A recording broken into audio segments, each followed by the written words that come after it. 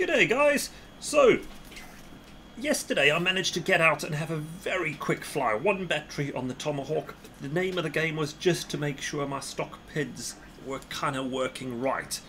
Now, out the box, this is flying well.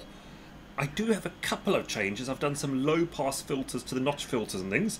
Nothing unusual. I tend to apply these to all of my 7-inch higher quads. I'll drop the settings I apply into the comments below. But yeah, it flew well. It kind of does everything you expect. I think battery life wise, well, I don't really know at the moment because I haven't really opened it up. I flew one pack.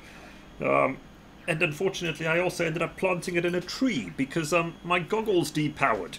But for the time I was up, it was pretty decent. I think the build quality of this Fossils frame is good. The flight seems good.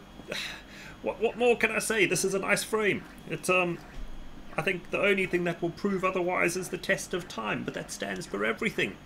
So out the box, I'm happy. I think I'm going to get this out more. I need to get some proper HD footage going on with the GoPro, which testament to my not being prepared. It wasn't even charged up yesterday, so what you're going to get is the DJI footage.